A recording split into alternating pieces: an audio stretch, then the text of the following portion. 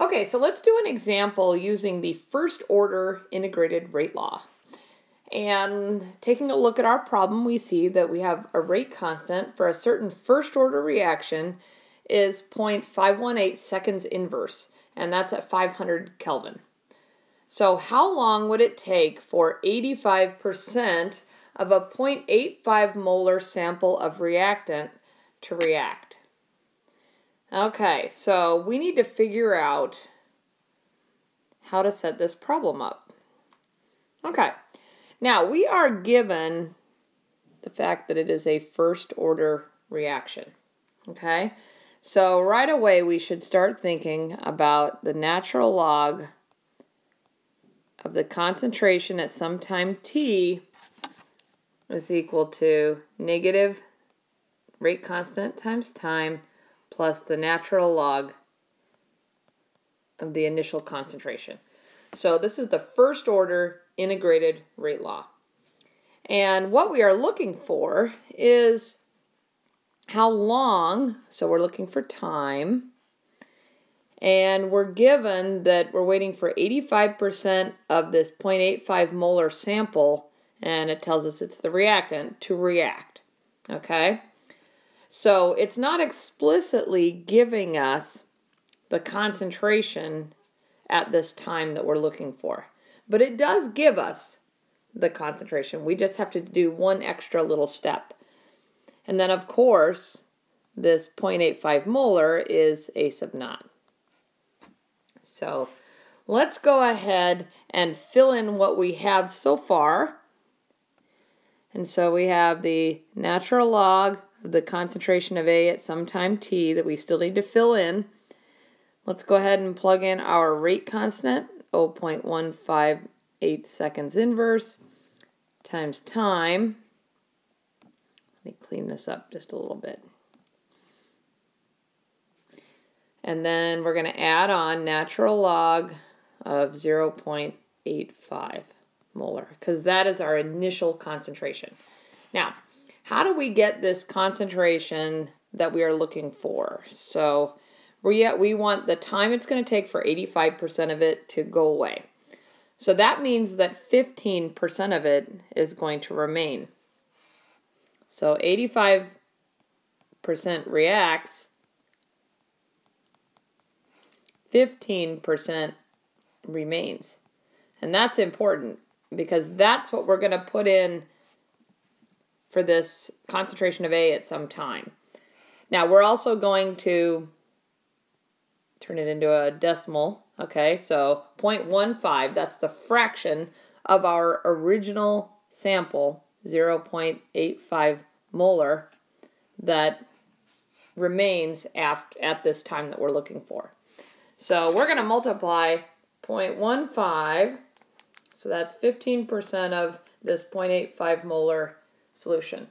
And so A sub t, we just found out, is equal to 0.1275 molar. Okay? And so we were given this initial concentration explicitly, and then we were told that we're waiting for 85% of it to react, and that leaves 15%. And if we want to figure out what fraction of 0.85 is 15%, we're going to multiply 0.15 times 0.85 to get 0.1275. So that is A sub t. So let's go ahead and put that in as well. So I'm going to fill in everything into our equation.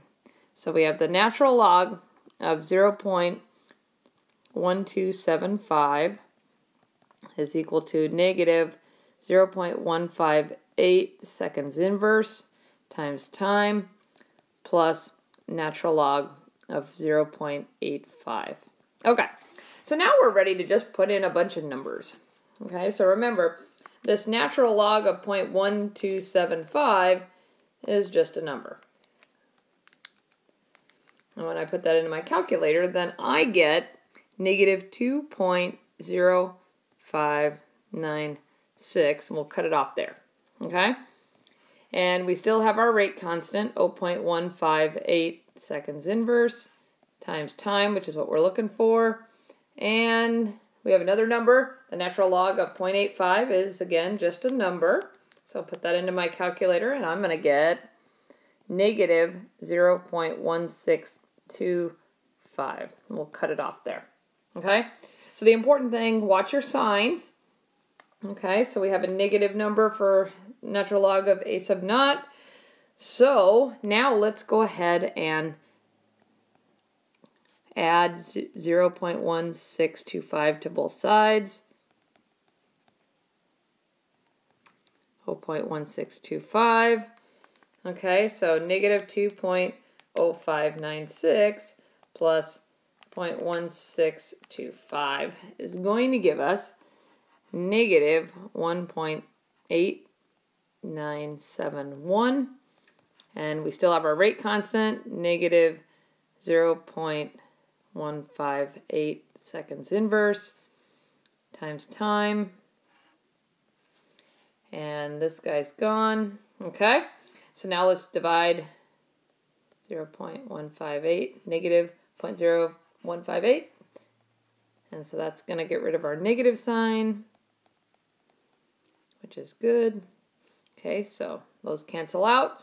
We're going to divide 1.8971 divided by 0.158, and we end up with t equals 12.00. Okay, so what are the units on this guy? All right, okay, so let's go back up to our rate constant. We see that it's in seconds inverse and for the rate constant. So our time, seconds, we also could have looked at it here, okay?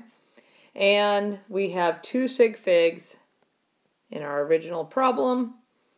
So the 0.85 molar sets that because that's 2 sig figs. So our time is 12 seconds.